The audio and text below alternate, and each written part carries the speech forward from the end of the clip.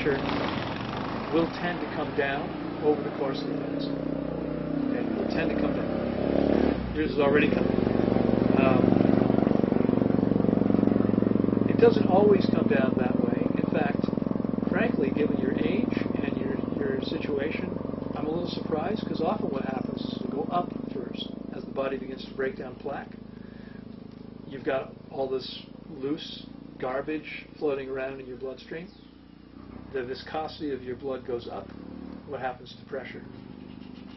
Blood is thicker. What happens to pressure? It goes up. So often what happens is pressure will go up for somebody. It doesn't happen for everybody. It's usually people over about 60 that already have blood pressure issues. Pressure will usually go up for the first 4 or 5 days, and then it'll start to come back down. Usually by the end of a week, it's lower than where it started. But yours has started to come down right away. We might still see it go up at some point. Okay? But overall, over the course of your 6-week fasts, your blood pressure is going to trend down for the most part. And there's nothing wrong with that.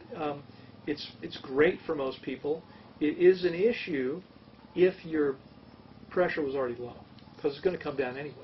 It's going to come down more if it started out high, but it's going to come down either way. And how you feel and function at a particular blood pressure number depends more on what your body's accustomed to. So your blood pressure is already 38 points lower than it's been recently. You're going to want to start being really careful right now. Okay? And all of you should practice now before you need to. Because at some point, your blood pressure is going to drop enough that when you get up, you feel dizzy. What's going on? Well, if it's dropped, there's a threshold where all of a sudden it becomes hard for your body to get enough blood, oxygen, and nutrients to your brain. You ever stand up and feel dizzy? All the time. You don't get enough blood to your brain. Okay? So right now, you're already at the point where, because your blood pressure is 38 points lower than it was a short time ago, it could happen to you now, even though your blood pressure is still high. It's low, relatively speaking, for your body, from what's used to. Okay? So starting now, I want each of you to please be careful. Please. Fortunately, wood gives a little bit, but the tile floors, probably harder than your face. Okay? Don't test this hypothesis. Every year, 1 or 2 people stand up too fast and fall down, and sometimes hurt themselves. So please, please be careful. This is the single most likely danger for people fasting, because they don't take their time. Take your time. And all of you are probably used to jumping up when it's time to pee. Like you're laying in bed, you need to pee, you jump out of bed. Don't do that anymore. What you need to do now is sit up first. Okay, make sure that your pressure is equalized. You feel stable sitting up after you've been laying down. Only when you feel comfortable, and give it at least a minute. Then stand up and be ready to catch yourself. If you stand up and you start to feel dizzy, sit back down and drop your head down between your legs. Okay, that gets the blood to your head faster, and only when you feel okay, bring your head back up, get normalized sitting up again, and then try standing up again. Take your time. Be ready to catch yourself. If you need to, use the walls, the furniture to get from point A to point B. I don't want you to fall down. Please, please be careful. Okay. Now, how can you affect this?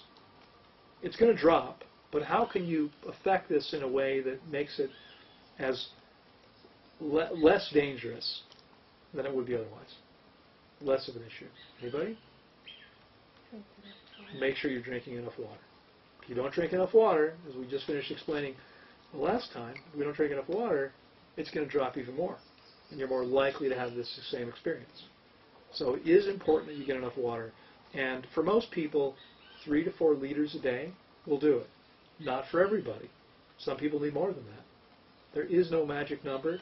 That's what most people seem to need, but it really depends on what your body needs.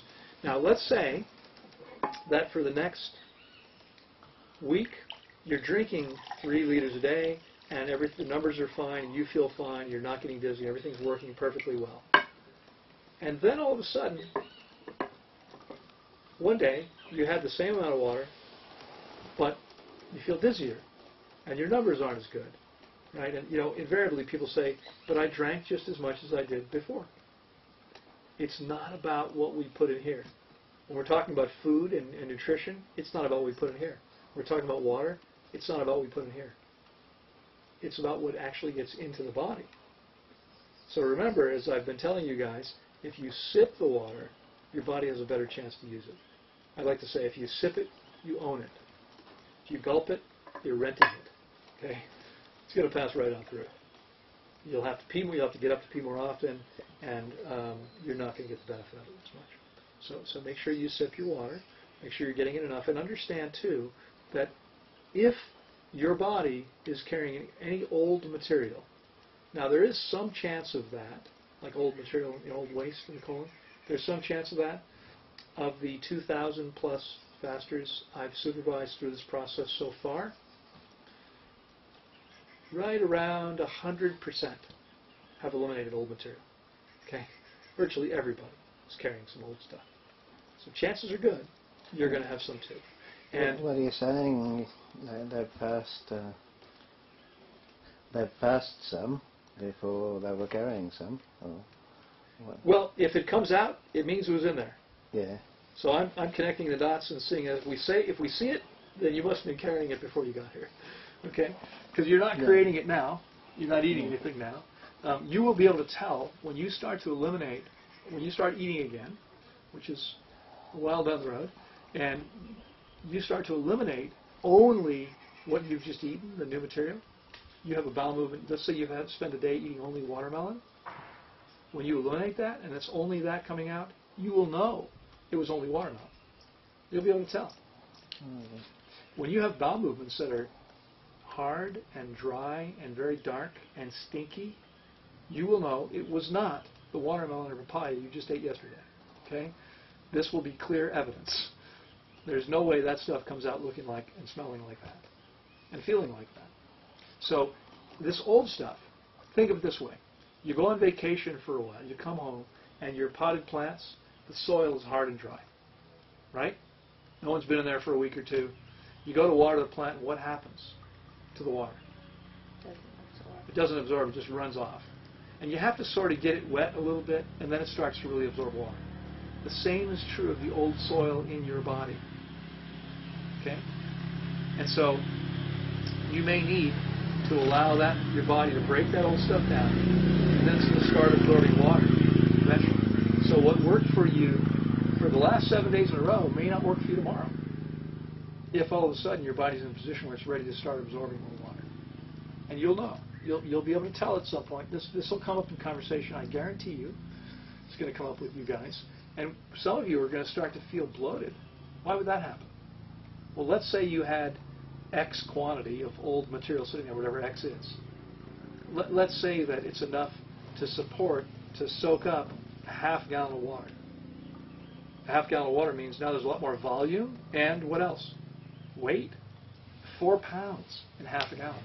If you have an extra 4 pounds sitting right here, you're going to feel that. Okay, that happens. So you'll start to feel what's going on. And often what happens is you'll start to feel this, and you'll feel bloated and uncomfortable, and then you'll have a bowel movement, and you'll feel better. And it'll be a cyclical thing as old material gets rehydrated. Some of you will eliminate while you're fasting. Some of you won't. Typically, most people will eliminate the first day or two. I'll ask you every day, but typically the first day or two people will eliminate their last couple meals. And it depends on how long it takes to get from here to the other end. In a healthy, well-functioning system, it's 8 to 12 hours. But that's not typical. Anybody guess what is typical?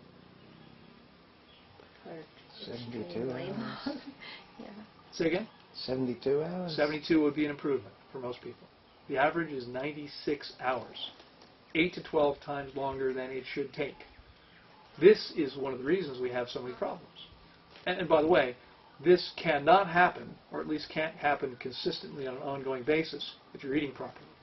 This happens because people are eating dried food with no fiber. Because animal products and processed foods contain almost no water and almost no fiber. That's a problem. We're designed to be consuming stuff that's full of water and full of fiber so the body can move it along. So when we're eating dried and fiberless, primarily fiberless foods, the system gets backed up. And so if your body has been taking 3 or 4 days to get from here to here, I mean, you might have had 2 or 3 bowel movements a day, every day of your life, until now. you ate your last meal, you haven't eliminated anything, what's going on? Well, it could have been you were eliminating 2 or 3 times a day, but not from the day before, but from 3 or 4 days ago. Okay? And some people say, no, I'm not constipated because I have 2 or 3 bowel movements a day. I would say if you're not eliminating 8 to 12 hours after you eat, there's some constipation, what I would call constipation. Your system is backed up, it's not working as efficiently as possible, and that means that A, your diet's probably not been optimal, B, you're probably dehydrated, and C, there's probably some toxins coming into your system as a result of this. And it's a big burden on the body. So as that begins to shift, and it will, as it shifts almost, if not completely entirely, almost entirely as a result of this process, lots of things are going to shift for you. We talked about hydration yesterday with you two guys. We haven't done yours yet. We'll do it shortly. But most people are not going to see significant gains in hydration while fasting. Why not? The body's using the water for eliminated That's right. Remember, water is the universal transport medium, right? So however your body needs to cleanse itself, it's going to need water to do that, and not so much water is going to be able to get into your cells for better hydration until your system is clean, which is why I rarely see anybody well hydrated if they haven't got their body clean already. It almost never happens. Very rare. And one of the few times it does happen is when people are pretty big and are losing a lot of weight quickly. Because as the body breaks down fat, it's releasing water into the body. So those people will be better hydrated than the average person, but only temporarily. For most of those people, they probably weren't so well hydrated before they started losing weight, and if they stopped losing weight for whatever reason, they would cease to be very well hydrated pretty quickly. Okay. What we need to do is recreate a whole systemic balance, change the ecology of the entire body so we've got balance on an ongoing basis. And when we do that, it's easy to maintain, but we need to get there first. So by getting your system as clean as possible, in the 2 to 3 months following your fast, if you have a way to measure it, you will see, assuming you follow the program I give you, you will see your level of hydration go way up. And we'll talk more over the course of these next weeks about how to do that, exactly what that program looks like and what you're going to need to do. But if you're willing to follow it, you will see a significant shift. And when you do, everything begins to change, because everything really hinges on hydration. And I know that you use a device Yep. to measure, but is there another way to measure hydration? There's no other way that I'm aware of that's available to you. Feel better. Right. I mean, one of the things that you can do is you can check to see how quickly your skin returns when you pinch it, but that's not a scientific test. Right. Right. That's not going to tell you very much. And in fact, there's going to be lag time, because the skin that you're currently wearing reflects everything that's happened up till now. Let's say that you were able overnight to get your body clean and start rehydrating. You'd still have the same skin on that you did yesterday. It takes some time for your skin to catch up. So loss of elasticity does happen almost exclusively because of lack of hydration, the chronic dehydration. But even when you change the hydration, your skin will take a little bit of time. You're going to see some shift there, but that wouldn't be a scientific way.